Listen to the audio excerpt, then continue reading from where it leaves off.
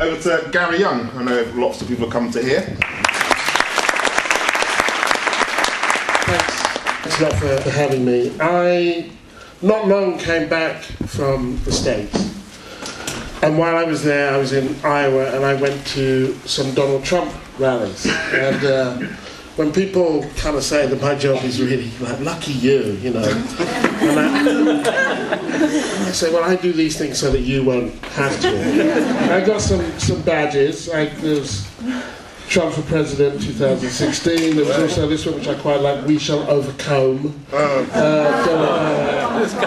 Trump. But they were a mixture of things that I thought either made me laugh or that made me aware that this was no laughing matter. This man could be president, and he's ridiculous. When you stand in line, they sell hats that say, Make America Great Again. They're made in China. And then there are other badges. Bomb the shit out of ISIS is one, which is actually pretty much a direct quote from Donald Trump. And so if you're looking for, you know, his foreign policy, as much as one would exist, that would be it. And I mean, they're very intriguing events, and because I want to talk about, first of all, what is very American about Donald Trump, because some of it is very American, and people like to use that in order to dismiss him and say, oh my God, those Americans, and that would be a mistake. But it is, you know, so he comes out, it's incredibly camp. He comes out usually from behind a curtain and just does that. And he's orange. And if he became president, he would be the second non-white president of America.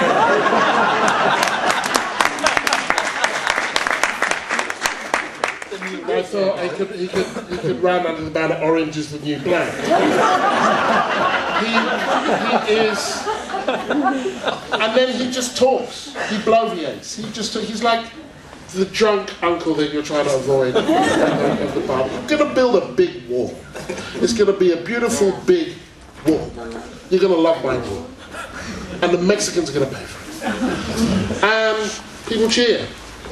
And the fact that there's a net outflow of Mexicans from America into Mexico, so the only thing this war would do is keep people in, it becomes irrelevant. That none of the actual factual things about what he's saying matter.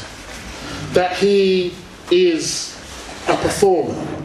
And so the question then becomes, why do people like this performance? And in some ways, you know, there's nothing really that new about Donald Trump. He's that part of the Republican Party that has always been there in American politics. Actually, it used to be part of the Democratic Party that would be leveraged come election day, whether it was a Willie Horton ads or Ronald Reagan talking about welfare queens. They used to have what's called a dog whistle. Here's a quote from Nixon, who told his chief of staff, "You have to face the fact that the whole problem is really the blacks. And the key is to devise a system that recognizes that while not appearing to." Now that was the entire strategy of the Republican Party since the Civil War era. And so they had these, what they call dog whistles, these ways of talking about race and evoking racism without actually crossing the line. And so what you have by this stage with Donald Trump is that they just got rid of the dog whistle. They've just got a straight up whistle. And he can say whatever he likes. He can say Muslims will no longer be allowed in the country. He can say Mexicans are rapists. He can insult anybody and everybody, and he does. The disabled, women, the Chinese. I mean, there's almost nobody left for him not to insult. And when you speak to his supporters, and there's both great heart to be taken from what I'm about to say and great worry, because his supporters, you expect, I sent some selfies, the first one I went to, I sent some selfies of me, like, you know, with the Trump people, and I sent some pictures of the badges, you know, bomb the shit out of ISIS. people were coming back on my Facebook page. I put them on my Facebook page, and they were saying, be careful, and just watch yourself. And what they couldn't see, what they couldn't realise, was how ordinary the people were.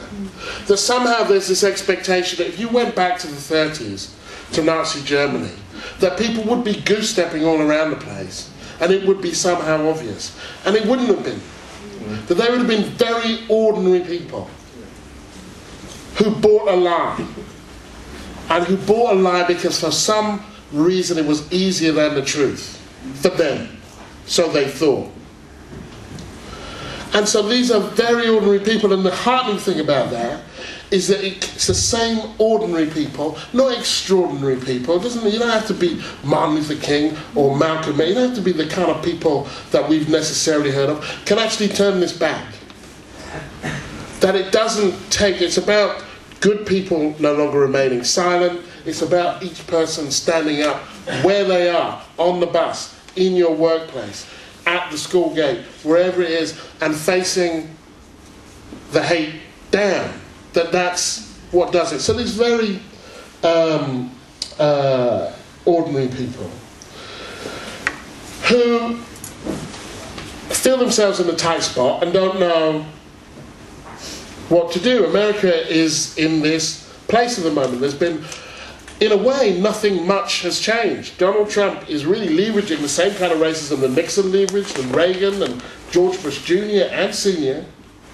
Black Lives Matter is galvanizing African Americans to protest state violence against black communities. But it's not that more black people are being killed. It's that America is now taking notice that it's a distinction. They say when you're in journalism school, there's a difference between man bites dog, that's a story. Dog bites man, that's not a story. That happens all the time. But sooner or later, journalists have to ask themselves, well, why do these dogs keep biting people? Who owns these dogs, and why do they keep biting the same people? And that's really what's happened in America, that suddenly the media class, the political class, have been forced to reckon with the daily reality of what it's like to be an African American person, particularly an African American youth, which is that you live in a state of terror. You live believing that you might be killed. I've just finished a book which is about all of the kids. It doesn't come out till November. You're not allowed. They don't like bringing out books during the election year because nobody talks any sense during the election year, so there's nothing that you can do with the book. You actually have to wait for the election to be over before you can have a political conversation, which says something about the election to it. So it's coming out in November.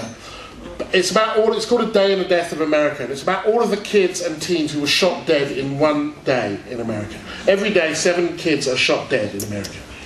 I picked a day at random. There were 10 kids who were shot dead on that day. And there were 7 were black, 2 Latino, 1 white. And every single black parent, when I asked them, did you think that this could happen to your son? They were all boys.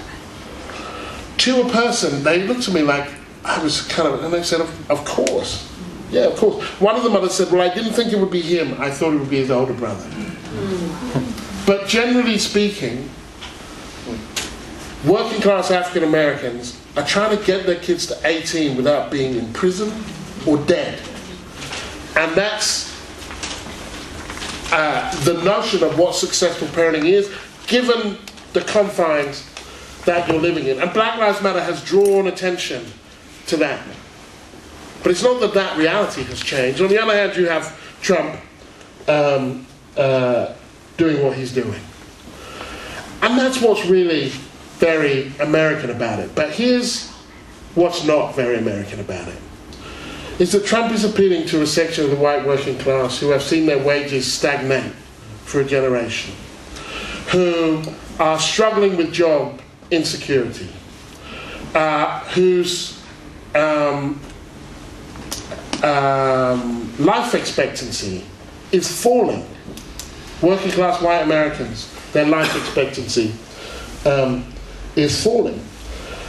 They've just had almost a generation of wealth wiped out since the economic crash, and they're looking for someone to blame. And if you understand Trump in that context, then he's not that different to Marine Le Pen, the True Finns, Viktor Orban, Geert Wilders. Each one is particularly Dutch or Finnish or French in their own way, but each one is galvanizing a very, very similar constituency in a very similar way. And the root of these concerns, I think, is the neoliberal system in which we live, which operates according to the golden rule, and that's that those who make the gold make the rules. And so in a system like that, where you can move, they keep worrying about people moving. I remember I studied Russian, French and Russian, that's why I studied at university. And I remember before the wall came down, one of the things they used to say that was so terrible about the Soviet Union, and I thought this was terrible about the Soviet Union, was that it didn't allow people to travel. That people could not of their own free will just leave. And then as soon as the wall came down, they put up another wall and they said, well, you can't come in here. I mean, obviously, we think it's a good thing that you're travelling, but you ain't travelling here. Well, politics kept them in and economics kept them out. I believe in the free movement of people. And I find it morally, I don't find it absurd, I understand the reason behind it, but I find it morally bankrupt that we live in a world where machines and money can move easier than people. That nobody's stopping a machine or money or any of the things, software, hardware, and saying, are you going to put somebody out of work? Because if you're going to put somebody out of work, you can't come in.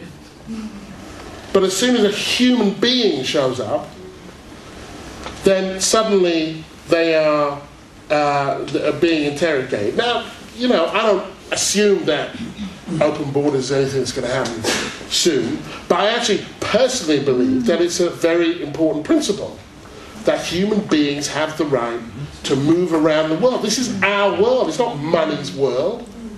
It's not a world, flags are something that we invented. We invented flags, we invented countries. But we are people, we drew these boundaries. We made these laws, we can unmake them.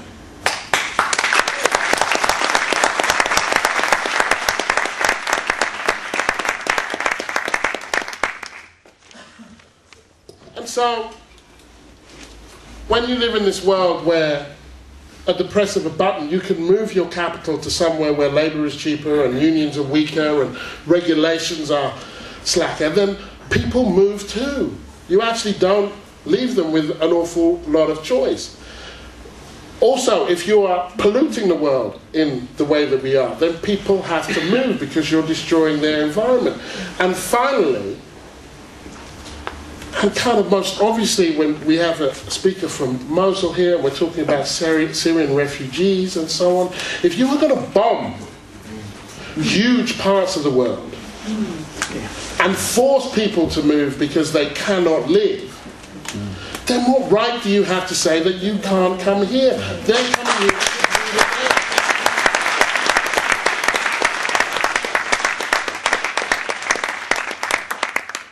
And so, to a large extent, this refugee crisis, I believe that everybody should be able to move wherever they want, wherever they want, whenever they want. But actually, large numbers of these people would not have wanted to move if they could have stayed.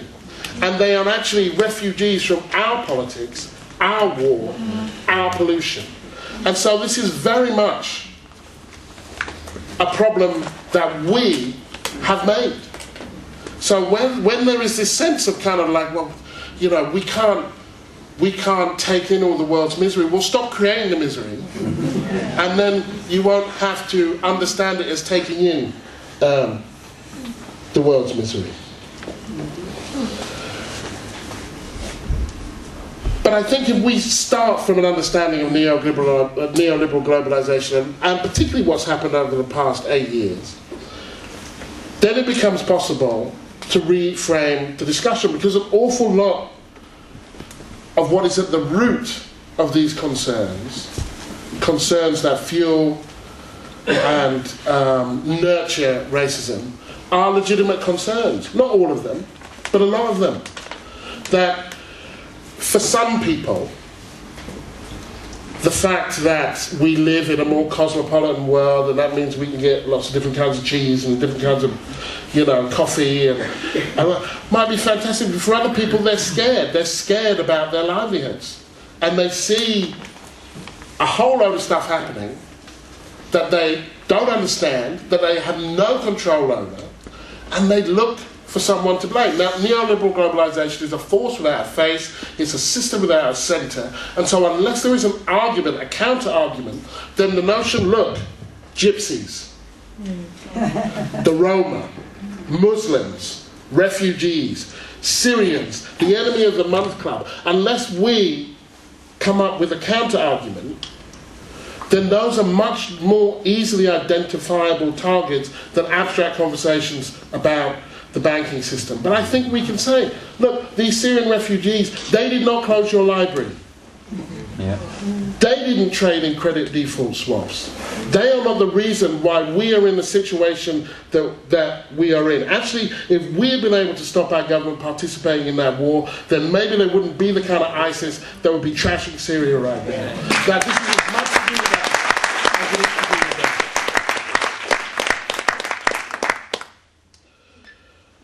And I think that's an argument that can be made, and I think it's an argument that can be won. I was heartened when I arrived back in August from the States, not long after Aylan Kurdi,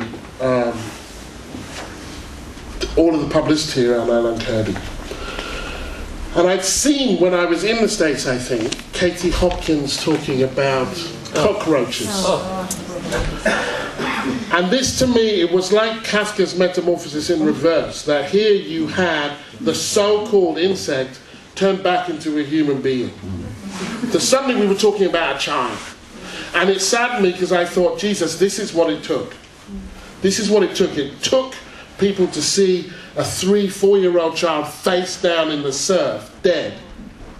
For them to understand that these were people. For them to understand that nobody makes those journeys,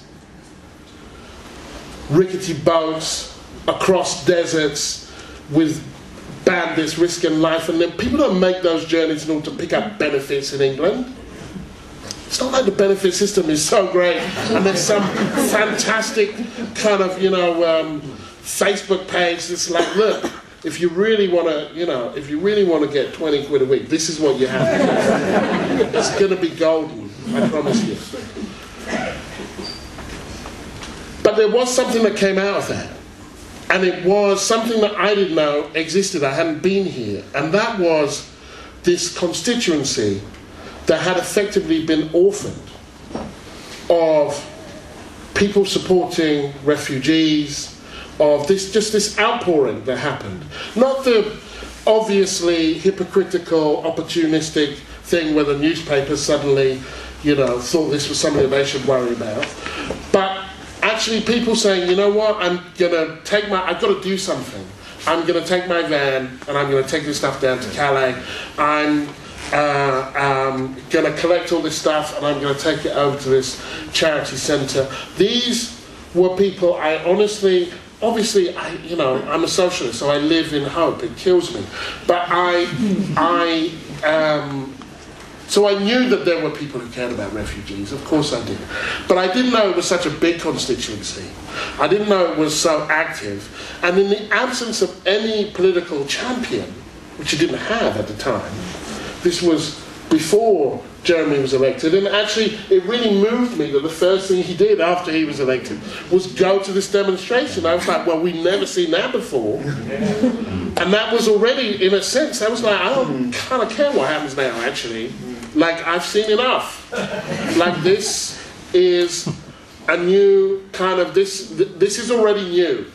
And this is already good, because it is forcing a reckoning with what has not been said.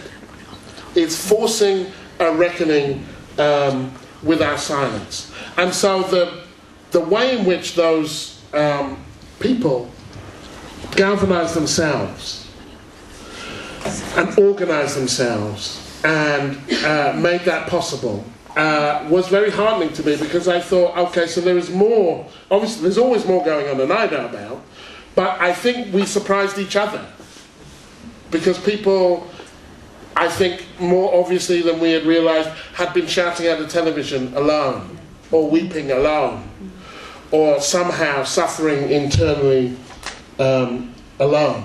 And what it said to me was that we are better, all present company accepted. We are better than our politicians, and we are better than our politics. That the things that we see reflected in the media, the things that we think of as being our politics, doesn't always include us, but that doesn't mean that we are not involved in politics, that we're better than that. As a country, we are better than that. And as human beings, we are better than that. And that's why it's so important, come March the 19th, that we have huge crowds, because they matter. Because they give other people hope. They give refugees hope. They give the people making those journeys, Macedonia and Serbia, they give them hope. But we give each other hope too. That when we stand up to racism, we're also standing up for each other. Thank you.